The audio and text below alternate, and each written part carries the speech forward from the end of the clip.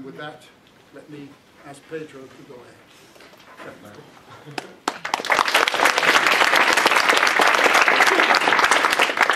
Good afternoon.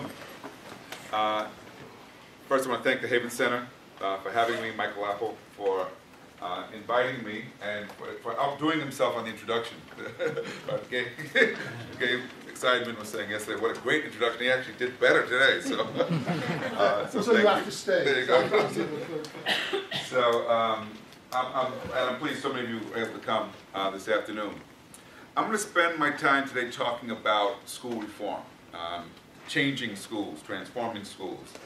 Work I've been involved in for over 25 years now that I was drawn into, I would say almost accidentally, in part because I felt that schools were vital institutions that had to be engaged if we were going to figure out how to address many of the pressing social and economic problems facing the cities where I've worked. I'm a sociologist, and so the way I approach these topics is different from most people who are in this field. And I think first and foremost, that's because I don't see them as primarily technical. I don't think there's a particular recipe for reform that just will make everything all right. I think it's far more complex than that, because the challenges facing our schools almost always mirror larger issues in our society, and certainly the issues in the communities where they're located. And so understanding that relationship and understanding what schools can do to respond to those larger social issues, economic issues, whether at their local or even global level, is what makes the work interesting to me, but also very, very important.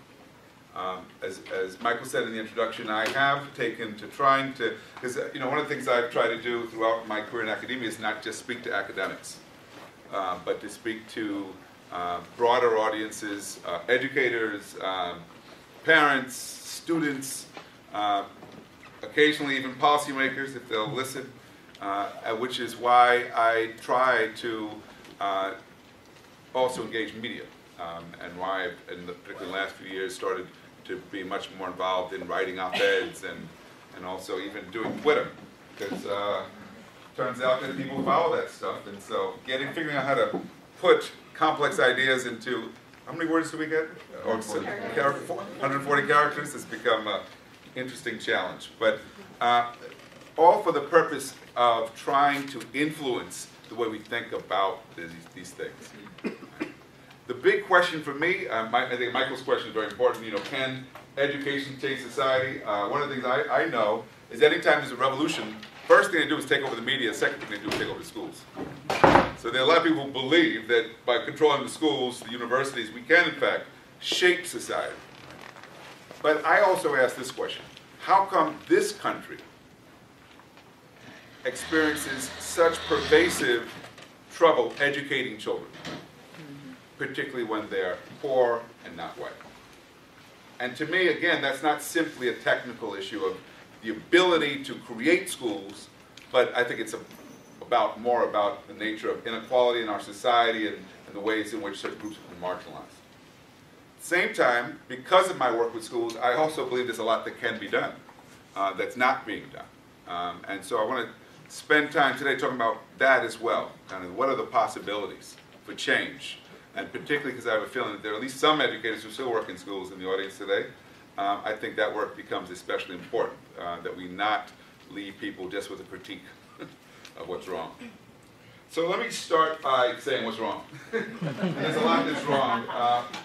And I think Wisconsin epitomizes it, but that's true now. It's a national phenomenon, right? Which is that we pursue reform of schools as though they were fads, right?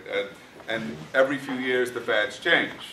Right? Small schools, phonics, technology, you name the fad, every few years something new is going to come to fix our schools. Policymakers focus on it, foundations focus on it. Everybody's looking for the silver bullet. By now we should have realized there is no such thing as a silver bullet in education. It's always more complicated. But there's also a problem in the way we think about it. And at a basic level, what I see is no alignment between the remedy and the problem. It sounds pretty basic, right? If someone was to tell you that, you know, you have a hole in your roof, you say, okay, I'll fix your foundation. You say, well, foundation's okay. The roof is the problem. Right? But in education, you know, we will think about the Gates Foundation spent over $2 billion on small school initiatives across the country. And even as it was going on, I kept telling them, you know what, I know lots and lots of examples of small schools that don't work. It takes more than being small to create an effective learning environment. It took them $2.6 billion to realize. Now, if you mention small schools to Gates, they'll curse you out. They don't want to hear about that. They want to talk about teacher effectiveness. Because that's what they've seized upon now. Coming up with new metrics for measuring the effectiveness of teachers, and they've been behind the state's push to evaluate teachers by student test scores. The remedies don't get at the larger issue, and I would add that a lot of times we focus narrowly on symptoms of problems without addressing the underlying causes. We focus, for example, we say we're going to reduce dropout rates, and Arnie Duncan says the problem is that we have dropout factories. I said, well, Arnie, who I know, the problem is bigger than that. Because for all those 5,000 high schools that you say are dropout factories, there are middle schools feeding right into them that are just as bad, and elementary schools. And if you think you can solve this problem by shutting them down, guess what? You're going to be shutting down schools all over the country. And you still don't even know why they're failing. And I can go on and on by the kind of magical thinking that characterizes policy, right?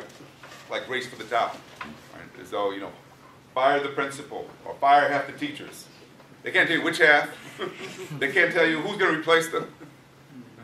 But we keep seizing on these things as though somehow they're going to deliver us to better schools. Since No Child Behind, we've been focusing very narrowly on assessment, as though testing will somehow improve schools. We use testing as a weapon on schools, on children. We tell the schools you're failing because of the test scores. We tell the teachers you're failing because of the students' test scores. Policymakers have no strategy on how to use the assessments to figure out what needs to be done differently. And simply telling a student that they're low is not a remedy for helping the child improve performance or to learn more.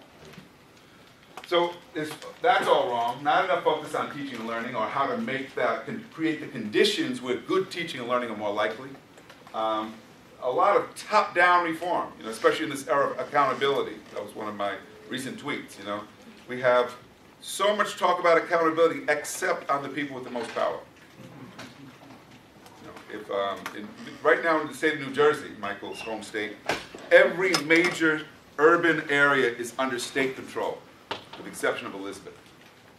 And all the schools, places like Newark, have been failing by most measures for as long as the state's been in control. So now it's Christie's issue. But you don't hear him holding himself accountable. So it's top-down, it's done to teachers, not with teachers, and with very little input from the people who are closest to work. I often say that in American education policy, we're much more likely to consult with the CEO of a corporation than with an experienced educator. Those who know the least have the most say, and those who know the most have almost no say at all in politics. We don't do that in other fields.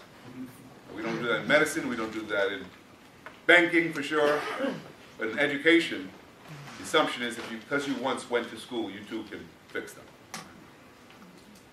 We pay very little attention to the culture of the schools. Charles Payne, a sociologist at the University of Chicago, wrote a book called So Much Reform, Why So Little Change? It goes into the high schools where Arnie Duncan was in charge for many years and asked, why is it that after many reforms and millions of dollars spent, schools have not improved? What does he find? A sick and dysfunctional culture. It's certainly not appropriate for learning. A culture of blame, of fear, and we continue to ignore it, despite the fact that we've known for years that if you don't change the quality of relationships, if you don't change the values, the attitudes, nothing changes, no matter how much you spend. And then we don't pay attention to the social needs of kids. Issues like health, nutrition, housing, all of which we know impact learning. We know that because which schools are most likely to fail? The schools with the most disadvantaged kids. Why? Because we are almost always ignoring basic needs in kids. That's not part of the strategy either. It was, and when it was, incidentally, during the 1970s, in the 1970s, he actually made the most progress. There's an important paper called Why Aren't We Making More Progress by two authors, Barton and Coley, and they say, well, we were making more progress in the 1970s. And that's because we didn't have a schools alone strategy. We had an anti-poverty strategy. And because we were focused on housing and health and lots of other things, reading scores improved. Had very little to do with the kind of reading strategies we used. Had everything to do with what was happening outside of school. And then lastly, we don't pay nearly enough attention to where we're actually succeeding. You know, talk to someone who fishes. I was going to say a fisherman, but they got fisher women out there too. Right? Where do you go to catch the fish? You go where the fish are. Right? Right. Where do you go to learn about how schools should succeed? You go where we get success and ask why, how do we do more of what happens here?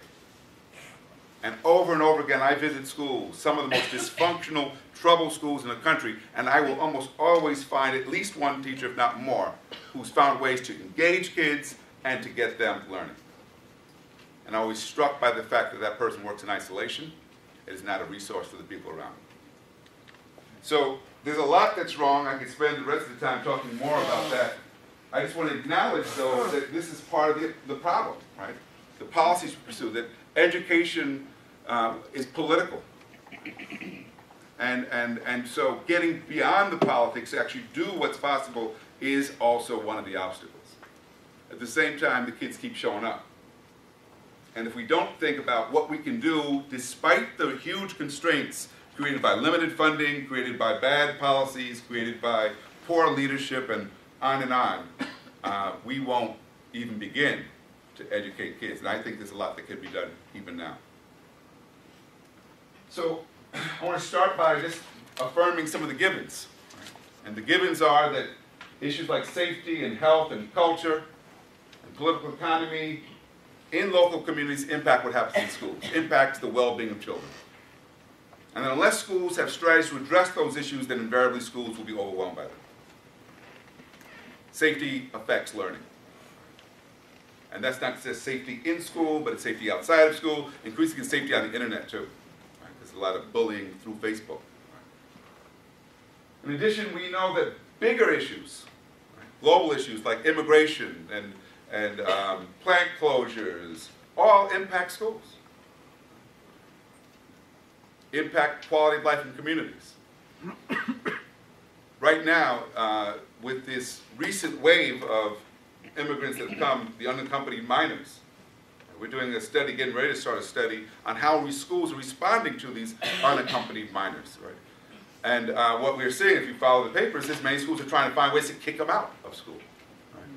Because they've learned a while ago that one way to keep your test scores up is to keep out kids that bring them down.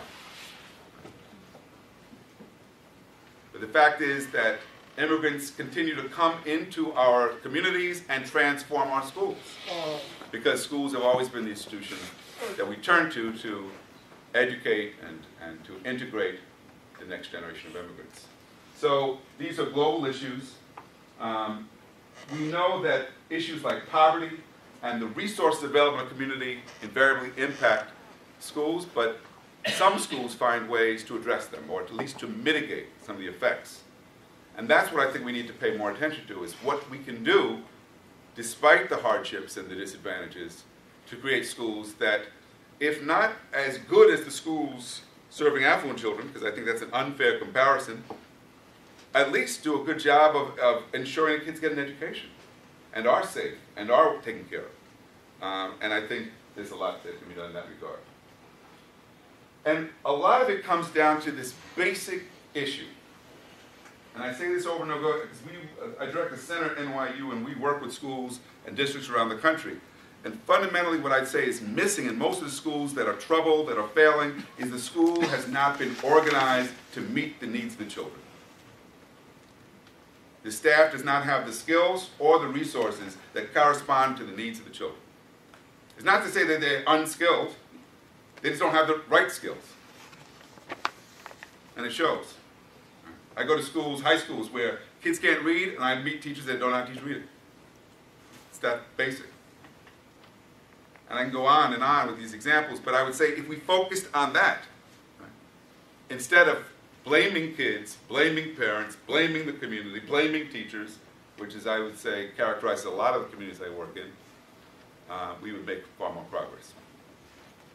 So, as I think about it on a more conceptual level, I want to always pay attention to the ways in which the structure of our society, the structure of local communities shape and limit what's going on within schools. You know, it's interesting, right after Ferguson, this time started doing other stories about Ferguson, like the high rate of foreclosures in Ferguson, the high rate of unemployment in Ferguson. That has nothing to do with the shooting of Michael Brown, but in some ways sets the context for that shooting. And sets the context for the feelings of desperation in places like Ferguson. And those structural barriers are real, even if they don't necessarily appear real when you're in the school, or you don't feel them in the same ways. But again, all you have to do is look at the data. The data tells us that where poverty is concentrated, school failure is almost always present. Why? Because the context, the needs in the community are impacting the school, and schools are often overwhelmed by them. At the same time, there's also a set of cultural factors out there that go beyond political economy. Have to do with beliefs, have to do with norms, have to do with expectations, have to do with the fact that we live in a society that values things like football more than whether or not kids are learning, right? Something you guys know about. You guys have a good football team, right? I always say that if we loved our kids as much as we love football, we would get better schools. Think about New Orleans after Katrina. 9 months after Katrina, the Superdome was up again, and the Saints were in the Super Bowl. Years later, there were still no schools in the lower Ninth Ward. There's a little town outside of West Palm Beach called Belle Glade. It's a dirt poor, all African-American town. Most people don't have indoor plumbing. It's produced more professional football players than any town in America for over 20 years. Some say it's because the grass is so high, they run fast there. I say it's because we love football. And because coaches will go anywhere to get a football player, in a trailer park, in a dirt shack, in a housing project, it's a reflection of our priorities. And our popular culture, and what we care about, what we invest in, what we don't. And so when I think about culture, I'm not talking about the culture of the children in some narrow sense, I'm talking about the culture of America, and what we prioritize and what we don't. And how that, in turn, reinforces certain kinds of stereotypes and beliefs about children. I would say the biggest obstacle to educating children right now in this country is the belief that some children aren't worthy, or simply can't learn, or that their parents don't care. And if you believe that's true, then you wouldn't be troubled, because you just say, well, look who we're working with. Look who it is. And again, that's about American culture. I often point out to people, the small Caribbean island of Barbados has a higher adult literacy rate than the United States. Higher adult literacy rate than the United States. And it's poor, especially right now, because the economy's terrible, but runs the economy based on tourism, a little bit of sugar cane, some banking. When I was there 5 years ago, 300 students from Barbados took the SAT. Average SAT score was over 1,200. All the kids who took it were black, all poor working class. Why is it that being poor and black in Barbados is not an obstacle to achieving at high levels? It's not about race, it's about something else. It's very American. And I think that unless you travel and see other places, you don't realize how American this phenomenon is.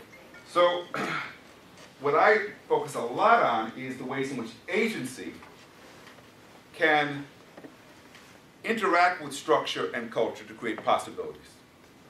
by agency here, I'm talking about the ability of individuals to rise beyond their circumstances because of a combination of collective action and consciousness to begin to create new possibilities. I draw a lot on the work of people like David Scott and of Paulo Freire, and of concrete examples where this has happened.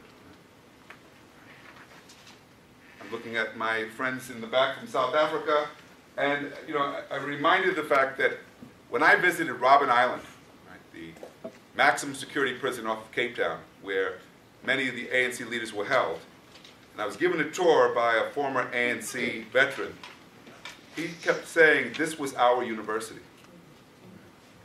This was our university. Now, and then he explained to me and the others how it was possible that you could turn a maximum security prison into a university that would undermine the very government that was managing the prison. Clearly, it was never created to be a university for revolutionaries.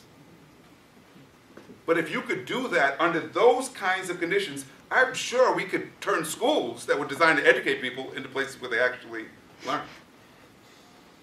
But what we're missing is, I think, a bit of agency and even some imagination.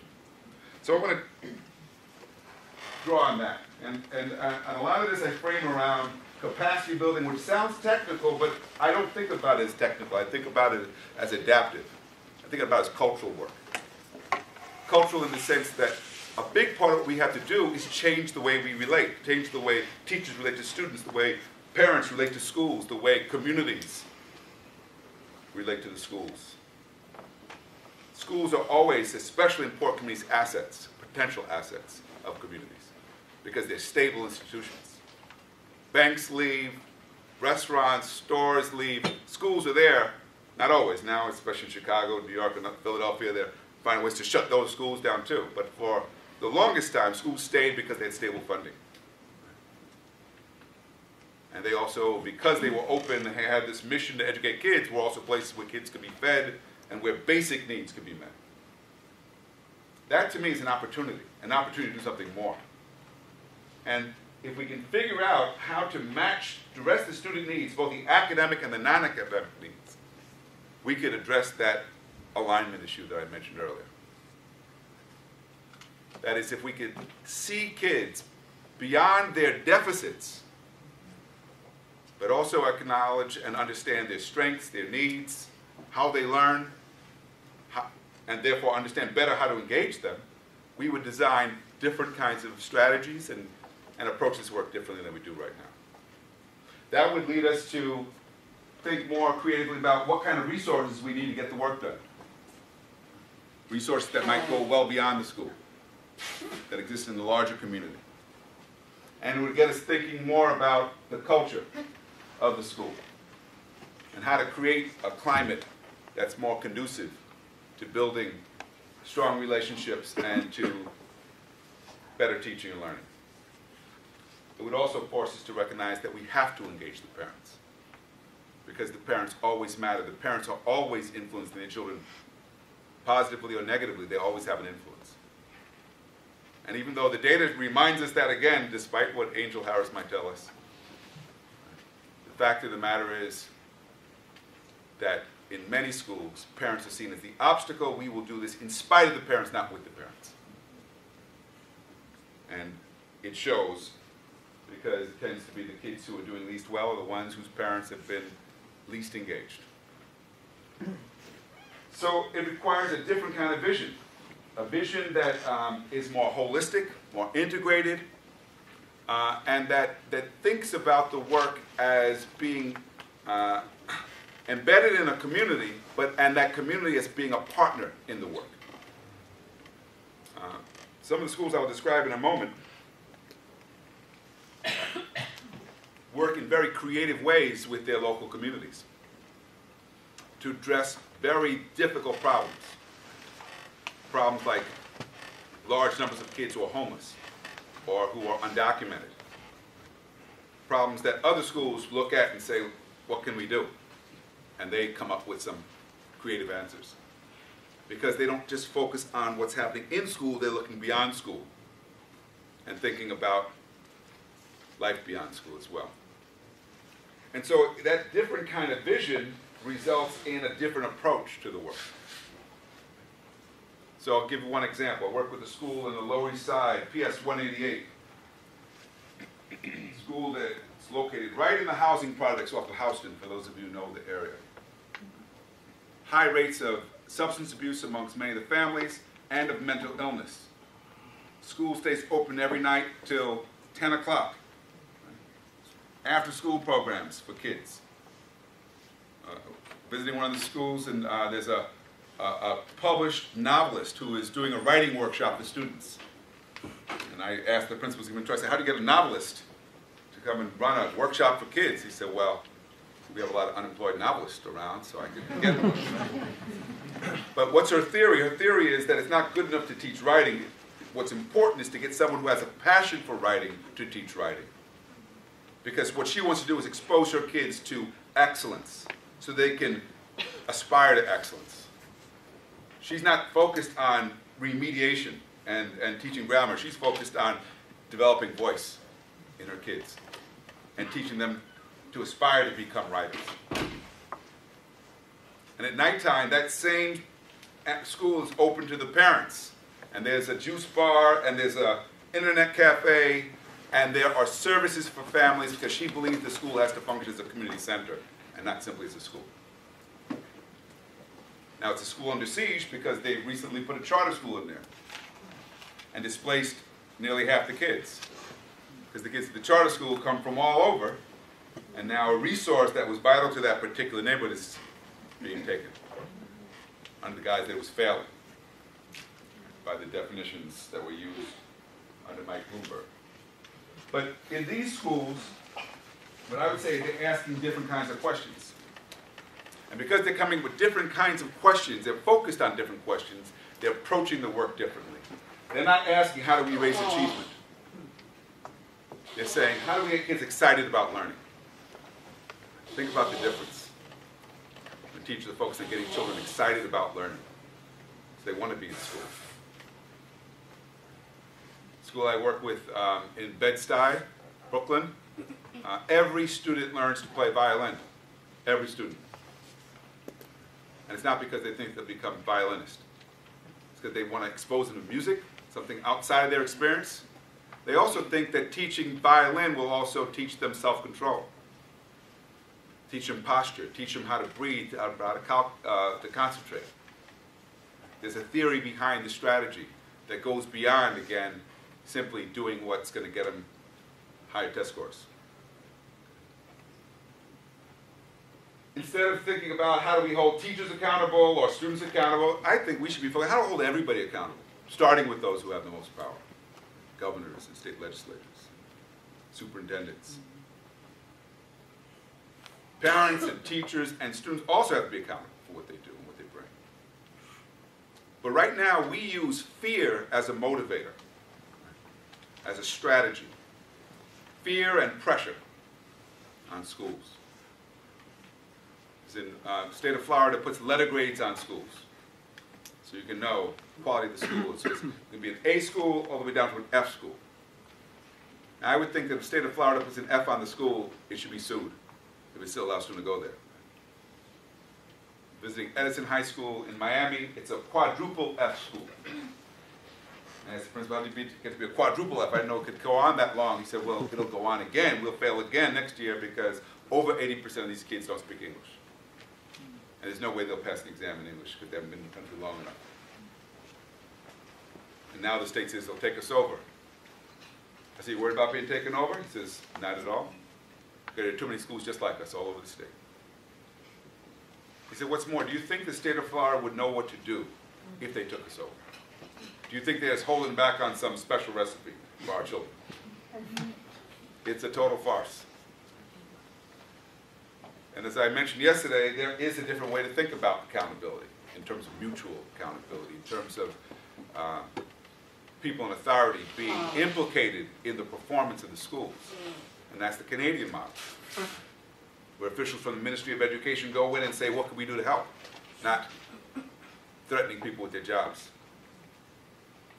And so I would argue that if we approach the work differently, we would also come up with different strategies to support schools. And then lastly, we've been focused on this question of the achievement gap, how to close the gap. And I would argue the gap is not simply about test scores, it's about so many other things, right? It's about gaps in learning opportunities, it's about gaps in preparation, it's about gaps between ability and actual performance. Talking earlier to someone who said that kids don't take the test seriously, they just zip through the questions. Might mean a lot to you, it doesn't mean anything to me, I'm 4th grade. So how do we address these gaps? And I would say that part of what we want to do is to shift the whole framing to focus on the learning opportunities. And to be very skeptical of this idea that we're going to close these gaps without doing much, much more in this country to reduce inequality than we're doing right now. Because that's ultimately what's driving it. So, as I've been approaching this work, and I've been doing this work now, the center I direct at NYU works with several school districts around the country. We get called in a lot of times to help schools that are struggling. And I actually enjoy the work despite the fact that many times we don't make any progress because the adults are not ready, right? They're not ready to do what I think it's required to change the environment and to change outcomes. University of Chicago Consortium on School Improvement did a study over 10 years looking at schools in Chicago. They asked the question, how come some schools got better and other schools didn't? And among those who got better, which ones had sustained improvement? And what did they have in common? And what the research found is they had 5 ingredients, what they call the essential ingredients needed for improvement. A coherent instructional guidance system. That just means that teachers aren't doing their own thing. It's actually a plan, how we're going to approach certain needs of kids. Ongoing attention to developing the skills of the staff so they are in alignment with the needs of kids. Strong parent and community ties to the school. A student-centered learning climate, really important for student discipline and leadership. And what the research found is that if you need all 5, not 4 out of 5, certainly not 3 out of 5, you need all 5 to experience sustained improvement. Now, what's interesting about this research, it was done by John Easton, who heads, until recently, the Office of Educational Research in the U.S. Department of Education. So therefore, he's appointed by Arne Duncan. So I would think that Arne Duncan might have seen the book, right, and came out. How come that's not reflected in Race for the Top? None of that is reflected in Race for the Top or any of the other policies we've seen come out of the Obama administration under the guise of school improvement. If you use these guides, then what you start to realize that many of the schools that already are performing at higher levels have those things in place. They're doing things that allow them to get better results from kids, even from kids who are very disadvantaged because of the ways in which they've been organized. Right? Now, to add, they also have a strong sense of community. So teachers aren't working in isolation, they work as teams. They collaborate, they analyze work together, they plan lessons together. This school, well, I'll come back to that one in a second.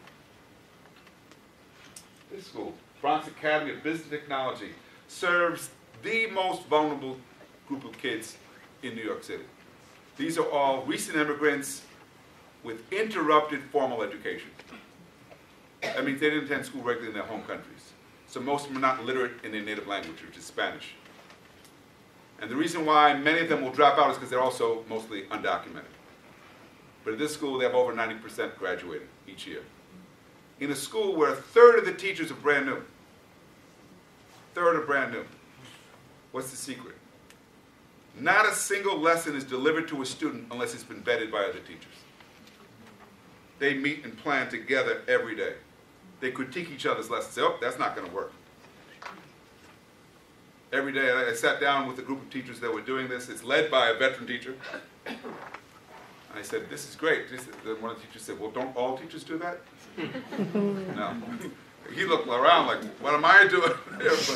But, you know, this is a school where, because over 40% of the kids are undocumented, and they're aware that many of them will not be able to go to college because of it, they're really thinking about how to make sure these kids can get gainfully employed when they leave there. So hence the focus on technology.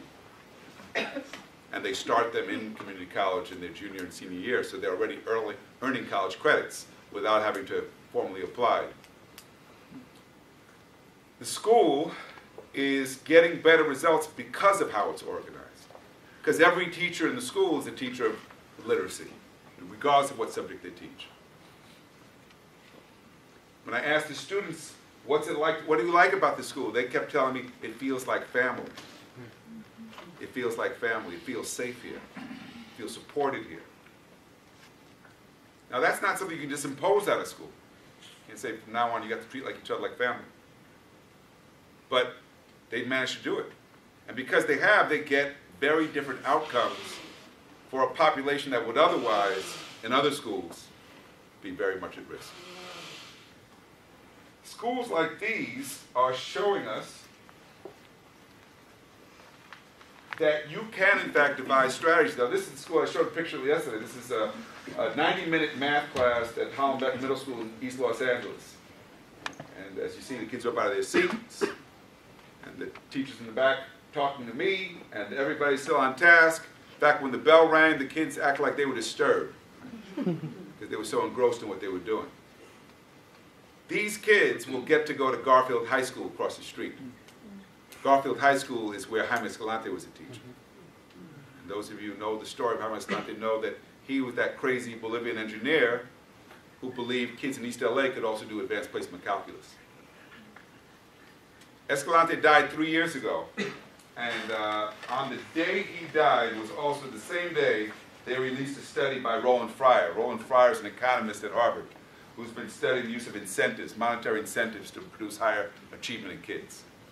And he had money from the Broad Foundation to pay kids in DC and Dallas and New York and Chicago, paid them for higher test scores. And after 2 years of paying kids, came to the conclusion it wasn't working.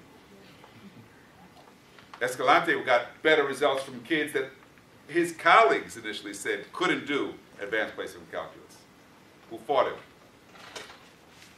And as you know the story, you know the first time they passed the test, they assumed they were cheating.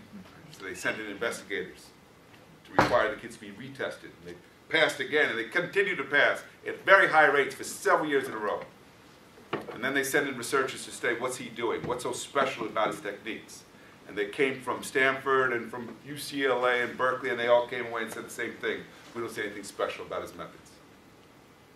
Because they didn't understand what he called ganas. Teaching kids the hunger of learning, right? The desire to learn. And the ways in which he builds strong relationships so kids will work for him. Because he understood that if the kids believed in him, they would work harder. And he got them to stay on Saturdays and come late. And so at his funeral, there was this great outpouring of former students who are now professionals and holding all these very high-ranking positions. One of those students I met, she's the superintendent of Inglewood Public Schools. And she's telling me, she said, everything you hear about Escalante was true. She said, he used to come to my soccer games. He said, he came to your soccer games? She said, that's right. He said, but not to cheer me on. He would tell me, I'm suck at soccer, I should go back to band.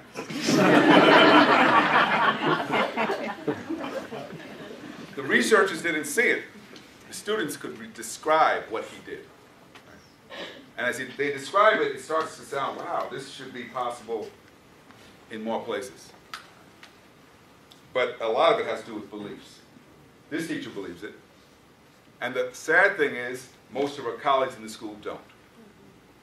Her classroom, where the kids are up out of their seat, learning together, working together, looks very different from the classroom right down the hall, where they're doing this, sitting in their seat. Well, maybe they're doing this, if not bouncing off the walls. And that's the sad thing, that we have classrooms like this, and no one's learning, or not enough learning within the school about how to do it. And what happens if you can't do it, after a while you start to think maybe something's wrong with the kids. Not again, the environment.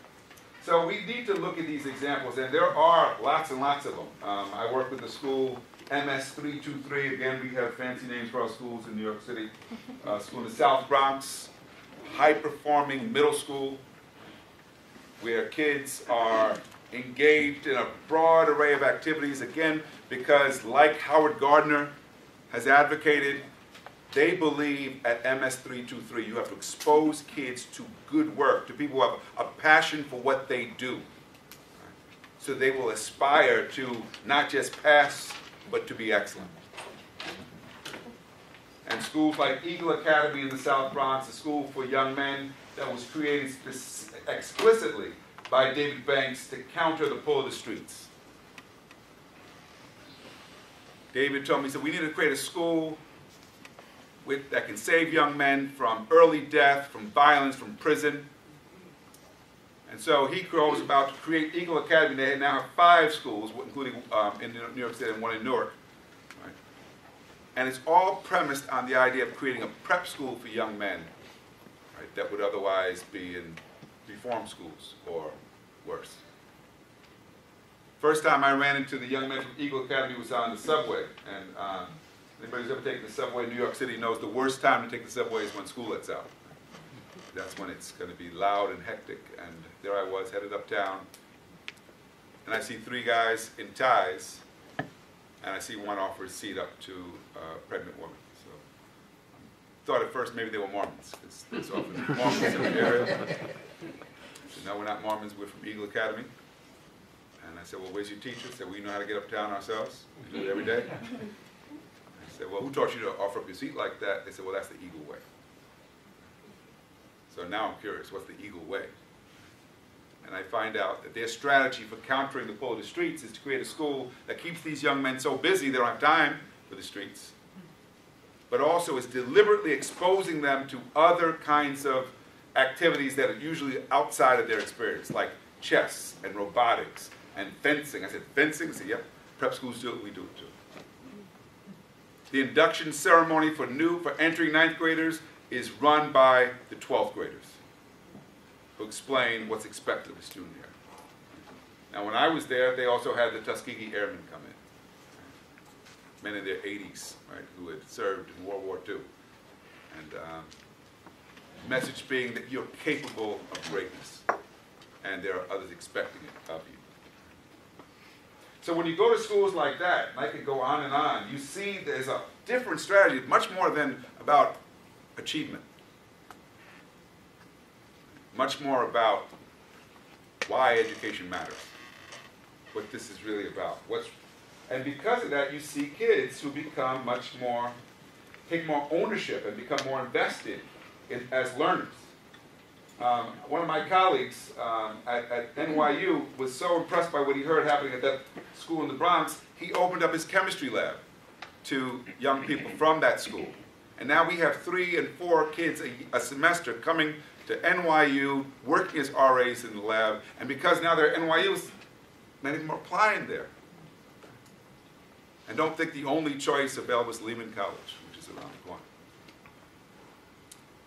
Now this is not just happening in the places I described, which are mostly urban areas in the US. It's also happening in South Africa, in the townships, in communities with far more obstacles than even the most impoverished communities in this country. This is Sapphire Road's primary school. It is in the townships right outside of Port Elizabeth. 40% of the kids there were orphans, parents with AIDS. This is very high levels of unemployment in the community. That's, you can see the message though, it says that their mission is to uplift and empower learners and communities by providing holistic health service. That was the health clinic that I got to visit. It's staffed by largely untrained mothers. I said, what happens if a kid is really sick? I said, well, usually we just give them some water, rub their head, and it helps half the time. But when it's too serious, then we actually have to get a nurse in. This is the principal, Bruce Demons. Bruce was assigned to the school, and when he got there, the school was in shambles. It was non-functioning. Barely any windows. Water couldn't even be delivered to the building. Teachers weren't showing up because they hadn't been paid. Students were barely showing up. So he's got to figure out, what do I do? So he decides he's going to hold what he calls a Thanksgiving party to thank the community for their support. And he has food and music, and people come. And they think it's a joke. He said, why are you thanking us? We're not supporting you. He said, well, I'm thanking you in advance, because you're going to have to support me if we get the school back going. So they think they get the joke. So he's talking to the people who come out, and he said, well, the first thing we got to do is stop the school from being vandalized. He said, well, we know who's been vandalizing the school. It's these guys in the area. He said, I'd like to meet them. So they call the guys over, and they say, look, we're broke, we're unemployed, so we've been selling the pipes as scrap metal. He cuts a deal. He said, you can live on site in this little house that you'll build, but you have to provide security for the school. And now they provide the security for the school. They don't get paid. He has no money to pay them. But they provide security, and they are there 24 hours. He said to the mothers, because not many fathers involved, he said, we got to find ways to feed the kids. Kids come to school hungry. Look at all the land we have here. So now there's a garden on site. Half the food goes to the mothers who work it, the other half goes to the kids. Kids are being fed. Not a dime more from the Ministry of Education. You have parents who do home visits to other parents who are too sick to get their kids to school. You've got parents who are cleaning bathrooms as volunteers. These parents are being trained to work and assist teachers in their classrooms. So every classroom you visit has 4 and 5 adults assisting teachers. I kept asking them, why do you do this? You're not getting paid. What's your motivation? They said, well, our kids are here. I bring it up because the kids haven't been able to change the circumstances outside of the school. They've completely changed what's happening in the school. Now it's a thriving place where kids are happy to attend. In fact, it's bursting at the seam with attendance now. People are trying to move into that area to get there because this is now a viable learning center. Got no more money from the ministry to do this. He didn't wait for help. I bring it up because I'm so struck by how often I go to schools in this country where people are, all I get are the complaints. The complaints about the district, the complaints about the board, the complaints about the policy, the complaints about the teachers, and very little of the resourcefulness I saw here in the townships. When I asked Bruce, I said, who are you accountable to? I mean, what about the fact that the ministry's not paying the teachers? He said, I'm accountable to my parents. That's who I'm accountable to. And we're going to work together to demand resources from the ministry. And they were literally protesting the ministry. Something I've never seen principals do. Lead protests with parents to demand resources for schools. Because he understands it's political in South Africa too. And that we've got to engage with politics. So I think that part of empowering and part of tapping into the agency of kids is recognizing that there's so much our kids can do.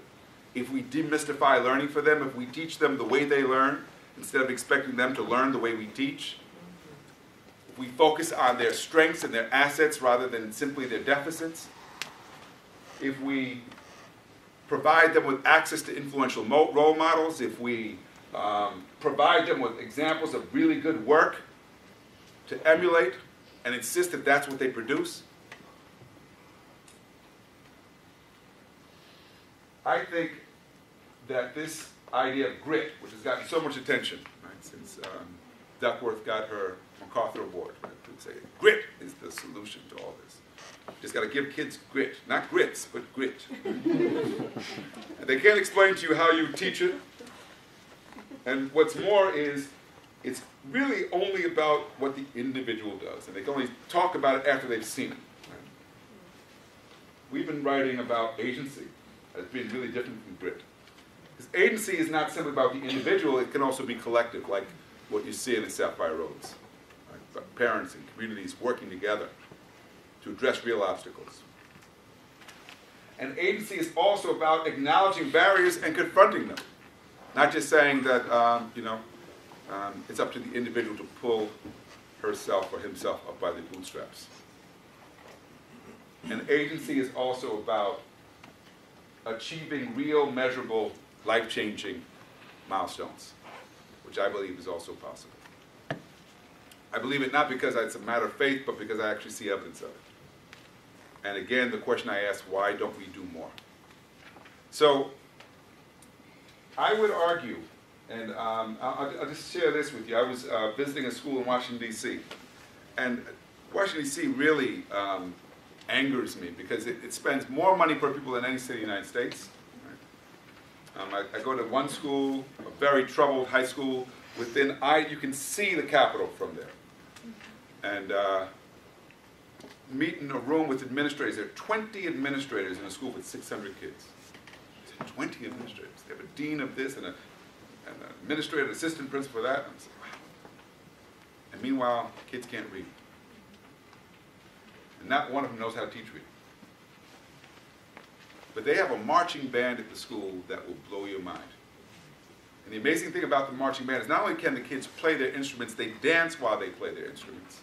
And not a one of them knew how to play an instrument before they entered in the 9th grade. And I asked them, I said, if someone at your school knows how to do that with them, can't you find someone who could also teach reading? And they looked at me kind of dumbfounded. Again, I think this is about priorities, about choices, and about the way in which we engage. There are real constraints and real obstacles. I don't want to pretend that there aren't, but I also think that there are possibilities that barely get explored. I think those of us who understand the importance of this work should be exploring those possibilities. Thank you.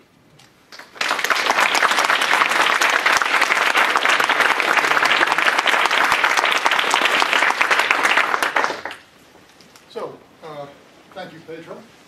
We have time then for questions, and I'll let you cover.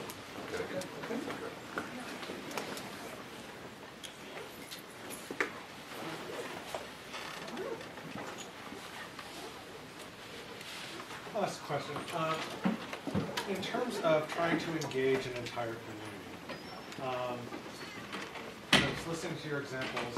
I'm aware of other communities where there's, shall we say, homogeneity in the community. They're all low income. They all come from similar backgrounds. It seems like it's easier to engage in parents to work together in a situation like that versus communities like ours here in Madison, where we have such disparities, such gaps. Any thoughts or suggestions on how to bring everyone together? So I would say, first, I think that places like Madison do have unique challenges because of the fact you're serving this affluent, very entitled population as well as a much more disadvantaged population. And figuring out how to strike a balance between the two, very difficult. I've worked with the Minority Student Achievement Network, which I think Madison's part of for several years, and I would say that the biggest obstacle in all those schools, Ann Arbor, Berkeley, Cambridge, Evanston, etc., is the politics of inequity. But I would also say this, that one of the schools I talked about yesterday was Brockton High School, which is extremely diverse. And it is the largest high school in the state of Massachusetts, over 4,000 kids. And it's a high-performing school. So I don't think diversity needs to be this obstacle that we can't overcome. I do think, though, the work does involve getting people to some basic agreements on what are our common interests about educating our kids. And I do think it's hard. I've spent several years trying to do that work in Berkeley, and I know it's hard. But I don't think that it's not possible, right? I just think that we have to be clear about what we need to spend our time focused on, what's the work that we need to prioritize. And I would say that in those kinds of places, it is about our common interest. It is about trying to create a more equitable learning environment for kids. So that's how it I think, it's wonderful to hear about these schools that work. And I think that one of the things that just resonates as a story is the triumph over adversity. And listening to you, I'm really struck by how much the ed reform people and the school privatization advocates who are running those charter schools that are squeezing out the school you described in New York have really captured people's imagination with this very emotionally compelling triumph over adversity story. And I feel like it's important to tell that story with this different point of view, but I wonder if that you have a thought about sort of, in a simple way, how you're communicating the difference between what you're advocating for and describing and that, because in some ways you just sort of resonate to that emotional story, you know? How is it different from this, you know, we can do better and no excuses and these kids are going to succeed, you know? So if you think about Waiting for Superman, right, where they kind of took that story national, right? One of the things they never talked about in the schools they featured is how much more money they spend than the other schools. You know, I mean, there's a lot of things they didn't talk about. They may try to make it seem like it was simply the unions that were preventing us. I mean, Brockton is heavily unionized and high-performing, so they don't talk about the counterfactuals at all, right? But they don't ever talk. So Eva Moskowitz, who runs a chain of charter schools in New York City, has gotten a lot of acclaim, both for the high performance, but also because she's doing battle with the mayor, Bill de Blasio, who came in trying to oppose her and got his butt kicked. But what she never acknowledges, there's a reason why she has Goldman Sachs and hedge funds on her boards, is because she gets a pipeline of money. And so she's spending considerably more per student than the public schools. I would also say you will almost never find a homeless child in those schools. You will never find an undocumented child. So although those kids are largely low-income African-American Latino kids, amongst kids with high needs, those with the greatest needs aren't there. Right? Still, I would still say we should still learn from what they're doing. One, learn what does it really cost? Right? And two, what are some of the strategies they're using to get better results? I think one of the sad things about the way the charter school debate has unfolded is that we've lost sight of why charter schools were being promoted in the first place. They were promoted as schools where we could try out different things that are more difficult to do in highly regulated public schools and learn from them so that we could then bring them into public schools. That's not happening at all because it's a competition between schools and an unfair competition at that. So, but the reason why I share these stories is because I think that if, you know, I have a lot of colleagues on the left who will say, well, until we do something about poverty and capitalism, nothing can be done. Well, that leaves us really paralyzed, right? Because it doesn't look like it's going away anytime soon. Right? And then you get also others who basically will tell you the problem is the kids and their families and who they are and they're anti-intellectual or genetically inferior, whatever way they want to explain it. And that's been out there for a long time in this country. That's been a part of our historical narrative. Right? And that's got to be challenged too, because if you don't challenge that, then there's this complacency. Well, what can we expect from them?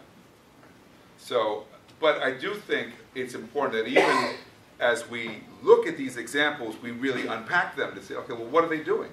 Right? There are strategies that go with it, as well as these kind of adaptive changes that I think contribute to it.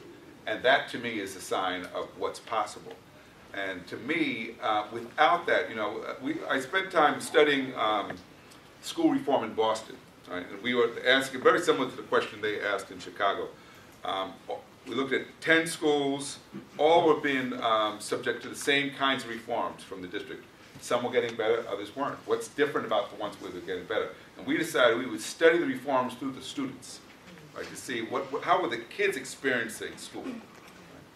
And one of the things we found is that, like many schools in America, the schools, the district was using fear as the primary motivator on kids, right? The fear of failure. Well, fear of failure for many poor kids is not a great motivator, especially if you already know a lot of failure. And what we found, we were hearing from kids about what motivates you to do well, what motivates you to be successful, it was hope to help my family, hope that through education I can improve myself. And what we were seeing is that in the schools where that became the basis for the work, schools were also performing at a better level. So fear is powerful, but hope is powerful too. What would you say about the role of affluent communities in all these problems?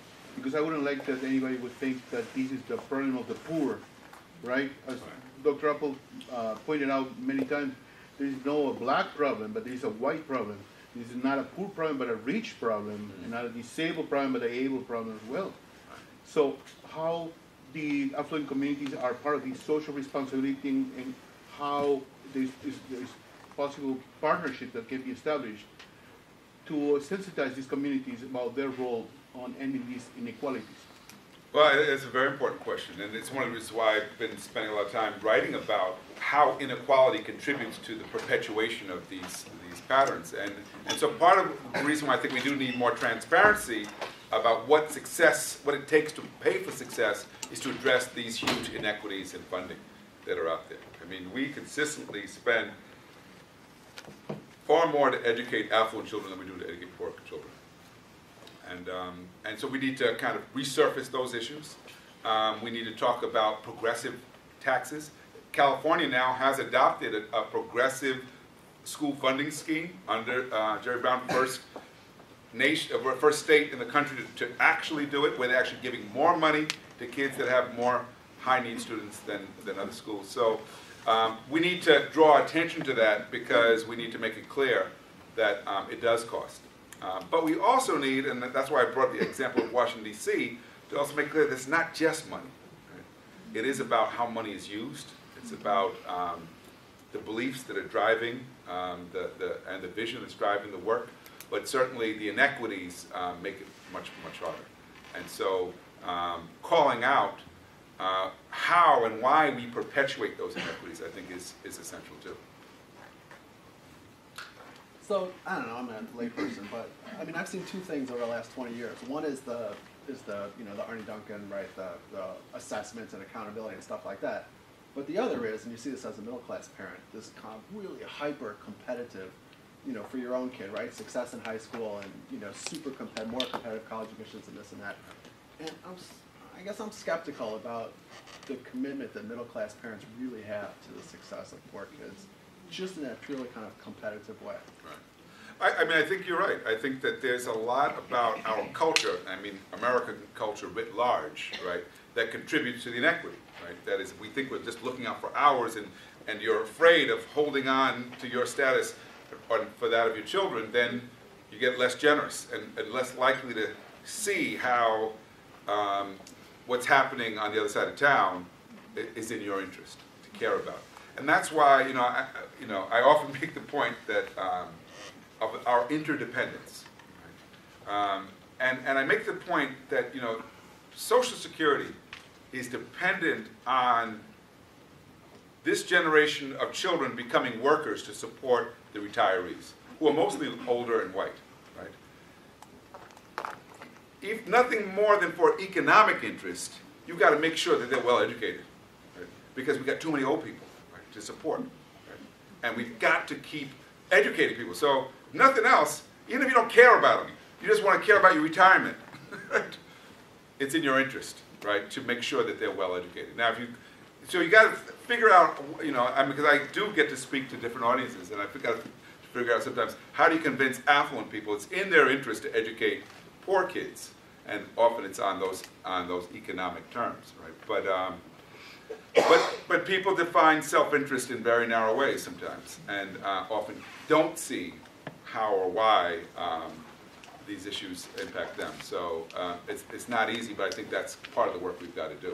What's interesting to me is that if you follow a lot of the polling data, education always stays very high up there as a public concern, right? Even during wars and economic recession, people still say education is important. And I think that also there is a belief that many Americans out there, not all, that we need to expand opportunities through education. And that's, I think, again, why engaging media and engaging that conversation about how to do that becomes important, so that more people can rise beyond their narrow sense of their self-interest to think about, okay, what's good? Right now, is it in our national interest to lock up 2 million people? Well, if you think that, if that keeps me safe, then yes, right? But if you say no, but every dollar we spend, 40% of the people we have locked up are there for non-violent drug-related offenses. They lived in Europe, they wouldn't even be in jail. They'd be in treatment somewhere. and that every dollar we're spending to incarcerate is a dollar we don't have for other human needs. That starts to make sense to some people. Some people, right? Right now, again in California, it's about to end their hopefully this next election, their 3 strikes law. So, my hope is that we can start, if we can change the narrative around our interest to talk about collective interest, we can also change the way we think about other people's children. Socrates? One. That will be one question that I'm coming to. Okay. But first, I wanted to ask to comment a little bit on what has been said here about if we have the culture that you said before, which is very crucial, and the social structure of America, the way it is, I don't see what possibilities you have for the reform, even the type you're thinking about, unless we change that too. I'm not a Marxist to say that we should have a social revolution, but I'm a welfare statist. We could change that. Finland, one of the reasons why Finland has a very successful educational system is because it's a welfare state. We don't have a welfare state. Right. We could therefore democratize our democracy more on the one side. I don't know how we can change our culture, though, that you said is so crucial, unless we have something drastic about it.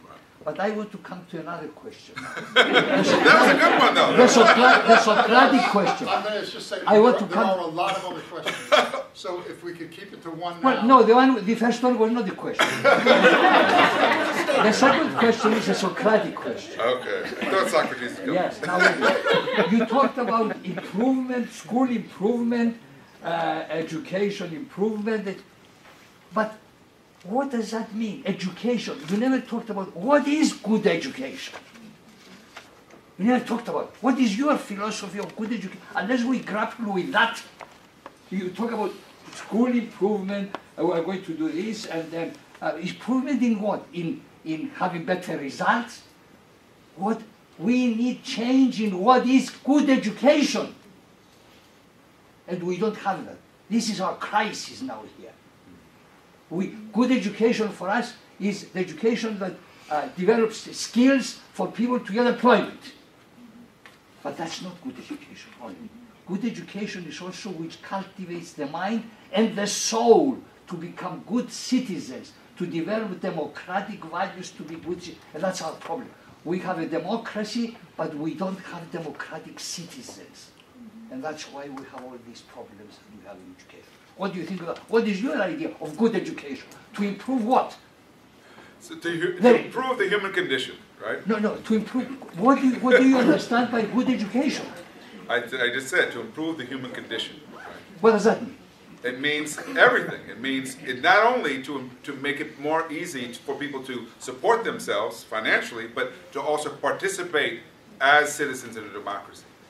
I think you have to have both. So what do we do to do that in schools? Yeah, I mean, it's supposed to be a discussion here. I'm sorry about that. Michael, I'm sorry about that. This is a very crucial question. I understand it, but you'll forgive me, but one of the visions of democracy that I think you share, yes, that is funded by Greek understandings, is in fact a full participation of as many people as possible in the deliberation. So I think you're raising absolutely central questions. Okay, all right. I apologize. So I would just say this: during the seminar, we spent a lot of time talking about some of those issues, and I'm in agreement with you. And in fact, I would say that if we had as our goal that part of what we want to do is cultivate a sense of agency in our students, right? Then we are talking about an education that's not simply instrumental, but is also shifting the consciousness in our students so that they are. How do we do that? What kind of curriculum do we have? I would say to empower the students, as you said. But I would say that if there was more problem-posing curriculum, right, that is where you're getting students to think critically about the challenges facing our society and the world, that's a start for getting them to not be passive learners, right, but to think differently about how we use knowledge to address these challenges we face. Okay. Yes, Laura. Hi. You've written about pragmatic optimism, and I'm wondering if you could talk to us about, Have you thought about it in the beginning, and how has it changed at all for you in the years since you've written about it? Yeah, it changes all the time. I mean, sometimes I go into schools where I come away so depressed by what's happening there. And then I go to schools where I don't expect to find optimism, and I do. Right? And it's usually in the relationships that exist between people and the humanity being shown. And that opens up possibilities. So I see it over and over again. And that, again, makes me think. So to go to the question that Andres didn't pose, which is, can we make changes in society without changing society first? Right? That's Michael's book, right? Yes. I would say yes, but they're small changes, not big changes. Certainly it would be better if we could get a welfare state brought in. I'm so glad we got health care now to people. So this is not in lieu of those other kinds of changes by any means, right? We need to think about, how do we kind of work towards creating a more equitable and just society. But I would say for those of us who work in education, that is one place, one arena in which to work, right? And an important one, because you're working with young people who could potentially do so much more. So that work in schools that I see going on in many, many different places, it gives me a reason to continue to be pragmatically optimistic. Going back to your saying about staff needing to respond to the needs of the student. So I want to say first, I grew up in the Inglewood Unified School District. Left. Inglewood, LA? Yes. Yeah. Mm-hmm. Yeah, it's bad. It's terrible. Left promptly. And so, I was coming from New York now. I work in PS 188 with Educational Alliance. Okay, with the one on the Lower Side? Yeah. Okay. So the Extended Day program was from our organization, and so I think one of the big critiques that I had of the work that we did within our youth services had to do with our ability to think about the larger kind of structural issues that we were dealing with students. So we focused a lot on talent development and a lot of the actual practical skills, implementing in these school settings. And I went through a teacher education program. We didn't talk about really structural issues. And we had like a talk about white privilege, you have to do it twice because it fell apart. Even in teaching in Philadelphia in a charter school, not much critical engagement about that piece. And so I think a lot about teacher education, and wondering if you see consistently in schools throughout the nation, anywhere where teachers are tasked with thinking about larger structural issues. Have you seen in teacher education programs? Is this a thing, and what do you think about that aspect of what teachers need to be aware of, not just teaching reading, but critically engaging with the world around them, right, especially since the majority of our teaching force is white in urban areas, coming from Teaching America, all these other. So what is your... So I don't know of any programs I could point to that say they've got it right and we should just keep doing what they're doing. I think I go to lots of universities that I think are struggling with this stuff. I think I see them on one end or the other. Either they're doing great critical pedagogy that provides no practical training for working in the schools, or they're only providing practical training that doesn't actually get teachers to be critically engaged with the communities that they're in. So I see one side or the other, and so I think there's a lot of room for improvement on the university's end. I think you need to do both. But I think we need to move away from believing that there's some course you could take, right, that would inoculate you from bias and just prepare you to become this radical educator who can teach all the kids. I don't think such a course exists, right? I think... Michael Michael teaches? Take Michael I do think that if the teacher educators were in the schools with their students and engaging in real conversations, real-time conversations about the challenges of teaching kids, that together we might come up with better strategies for how to do the work, right? Like ongoing among teachers? That's right. So we've got to close that gap between the university and the school, right? And And that, I think, is highly problematic. You know, that a lot of times the people who teach at the university couldn't do what they're training the teachers to do. True. Right? And so it's very hypothetical what they're asking to do. And that's a problem. Sir, I taught at Hollenbeck. Okay. And Roosevelt. Oh. But Is that Roosevelt next door? I didn't want to correct. Sorry, Thank but you. Garfield's about 6 miles down the road, but it's close. Right. So, but actually, the film was actually filmed at Roosevelt. So when they filmed Stand and Deliver, it was actually at Roosevelt and not Garfield. Anyway, I was curious about. There were two terms that you were using consistently to describe some schools, and it was high achieving and high performing. And I was curious how you define that. Like, what's your metric? Is it Secretary Duncan's? Is it these schools that against the odds were able to have higher test scores as well as grades, as well as, because it's just, having taught at Roosevelt for 16 years, right. I would say in many ways I was a high achieving school based on what we had, right. and based on the community efforts. But on other metrics, it was 10 worst, it was right. family and school, it was marked to be, it was triple F, quadruple right. F. And so I was curious how you were defining that right. in the presentation in general. So that's a fair question, because I am using them interchangeably, but I don't intend to, right? Certain schools like Brockton do meet Secretary Duncan's criteria, right? That is, based on their test scores and graduation rates, and they are high achieving school, right?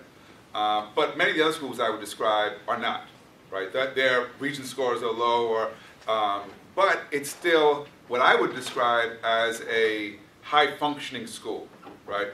Kids are learning. There's a real evidence of improvement over time, right? In terms of the kids becoming more skillful, more knowledgeable. They are engaged. They're happy to be there. The teachers are happy to teach them. To me, that's a high-functioning school, even if by the by the state education department's criteria, it's not doing that well. And that's the reason why, you know, I think we have to constantly critique those standards that are being used, because we're not starting from the same places either, right? But I think it's an important conversation. I had the Secretary of Education, or the Commissioner of Education in Texas, was on a panel with her, and she said, you know, I'm nervous because when I leave here, I have to speak to the state legislature, and they told me I should promise a 0% dropout rate. I said, 0%? She said, that's what they want. I said, well, why don't you tell them you want 0% of the kids coming hungry? And when they do that, you'll make sure that 0 drop out. She said, that's a good idea. You think they'll listen? I said, I don't know about that. It's technical. But I think we create these standards that are, I mean, even Duncan is now saying this idea that all kids will be above average is kind of ridiculous, right? And we need to rethink how we're judging schools and by what criteria. But we still haven't figured that out. You know, what's a fair and equitable way in an unequitable society by which to monitor and measure progress in schools. I mean, same thing is true with that school I mentioned, South Africa. Those kids are not, if you compare the kids at the township schools to kids from the affluent white areas, they're not doing as well on state exams, but is it doing a whole lot better than it was? Absolutely. So that to me is a real sign of progress that shouldn't be ignored. Thank you. Barbados is doing well. Yes. A lot of these success stories that you've shared are very exciting, but I'm concerned that a lot of them have been built on the backs of highly charismatic individuals. I'm sure that none of these people have lives outside their jobs, right? These are the teachers or the principals who are putting in 100-hour weeks and going to their kids' sporting events and calling parents all hours of the day and weekend, coming in and evenings. And Jaime Escalante, for example, is a good example of this, right? And you described how when they went to investigate his success, that they found his teaching methods were nothing particularly innovative, pretty normal. The differentiation was that ability to instill the ganas in the kids, right? That desire to learn, the desire to work hard, the desire to achieve. So are these models something that we can replicate in other schools without these extraordinary individuals, these charismatic individuals? And if not, how do we instill this sense of ganas in teachers and principals around the country on a mass scale? So I would say it's not, the examples I presented are largely not driven by the charismatic principal. Right? Brockton High School, for example, the principal who I know well, Sue Satchowitz, retired 3 years ago, and she's the first one to tell you the work was owned by the teachers, and that's the reason why the school continues to make its progress. And I'd say that's true in several of these other examples. However, I do think they are extraordinary educators in those schools who are demonstrating a lot of commitment to their work. But I would also say that it does take a certain amount of passion to work under these difficult conditions and get better results. You can't do it, by coasting, right? You do it. But what I see is that when the educators work hard together, as opposed to just by themselves, they achieve so much more. I'm always struck by the fact that most of the educators I meet, when you ask, why did you go into the profession? They don't say it's for the money, They say it was to have an impact, to make a difference. Those were the ideals that were motivating them, but they often get burnt out and lose sight of those. And the schools that are making a difference find ways to continue to feed those beliefs in teachers, that they can. And I think that success breeds success, right? That is, you see good work, and then you're more motivated to do good work, right? And so are the kids. So, I understand your concern that we have this image out there of the dangerous minds teacher, right, who comes in and is a savior, and because of her, and they all dance at the end, and I don't think it's that. I think it is about a sense of solidarity with the children, the community, and among the teachers that makes it possible. But I do think it takes hard work too.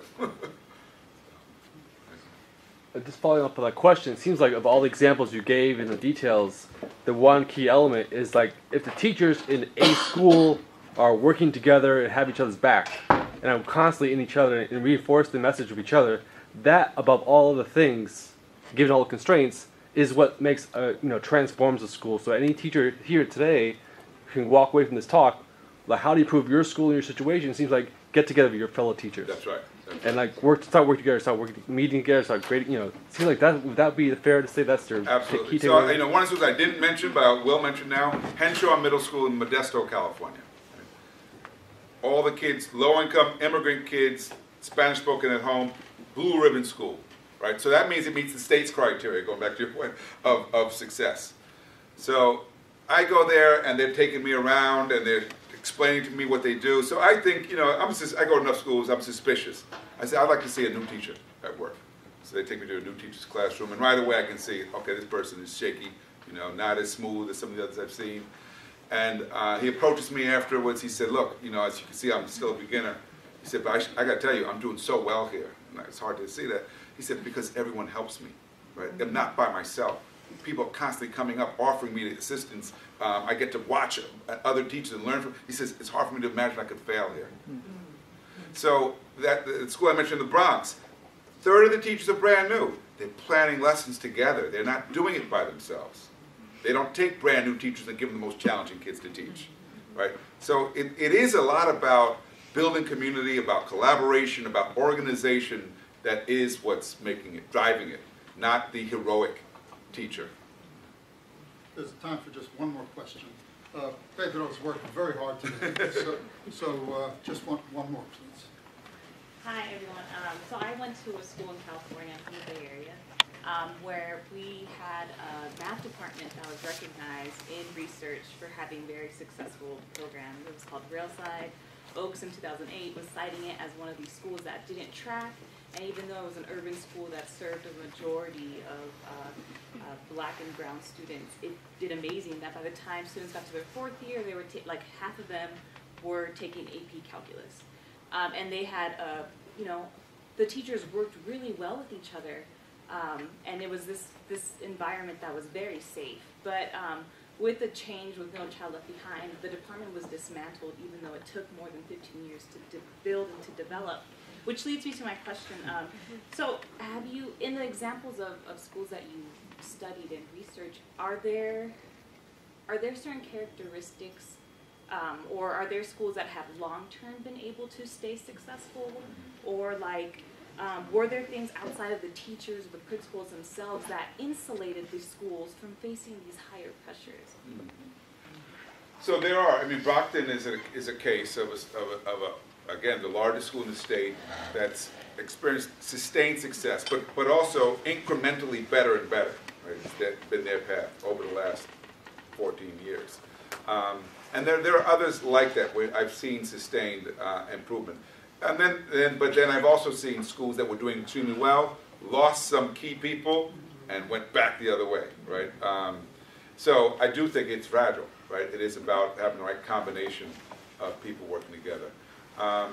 So what was the second part of the question? Like, is there factors outside, like the teachers and principals, that insulate these? So, you know, I spent 4 years working in Newark, and we were trying to do a strategy within the central ward of Newark to work with 7 schools in a feeder pattern. They all went to Central High School. And our whole strategy was bringing in community resources to assist schools and helping the educators work around school culture and engaging kids. And we actually were making huge progress, particularly at Central High School. Right? And then a new superintendent came in and did away with everything, right, that we had done. And it made me realize I had made a fatal flaw in how to approach the work. And that was, when we first started the work, we were invited in by the former governor, John Corzine, to go into Newark. And then we had a different commissioner. Once the politics changed, if we had done a better job of building strong community support, we might have been able to fight the superintendents. Because think about this, I mean, these superintendents, a lot of times they're not from this place. They have no long-term commitment to these places, right? But they'll come in and act like the world began when they arrived and undo even things that are working because it's not theirs, right? Which is what happened. And so to me, it speaks to why it's so important to give communities more ownership. Now, the parents mobilized to demand that what we were doing continue. But because she's in a situation where she only reports to the governor, she could basically ignore the parents. In fact, she doesn't even go to school board meetings anymore. And so it's a politically toxic situation, but it undid 4 years of work. And so I think that continues to be a real problem. The politics of this, right? How do you make it sustain stuff that's working past, so it's not determined by a few key leaders that can undo it, remains a question I haven't really figured out myself. Pedro, thank you very much. Thank you, Michael.